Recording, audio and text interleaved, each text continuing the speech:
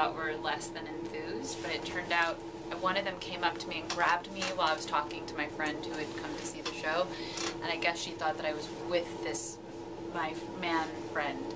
I'm married, but I guess she thought that my friend was my significant other, and she went, "Is he Jewish?"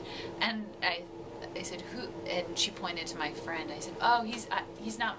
She said, "Your boyfriend." I was like, "Oh, no, he's not my boyfriend, but I did marry a nice Jewish boy." But no, so people think that they're like, that because they hear these stories, which is lovely actually. It makes me actually feel very good that people think that the stories are ours, but it was strange to be pulled by someone who thought that they knew the real Debbie.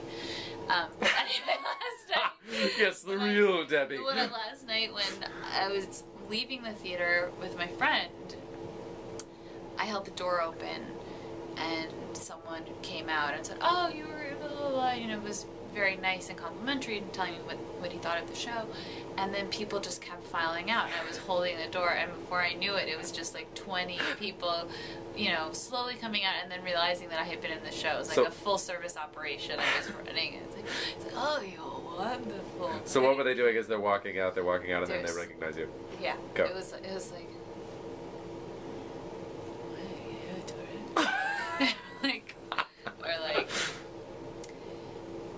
"It was wonderful. We loved it. I love that. We loved it."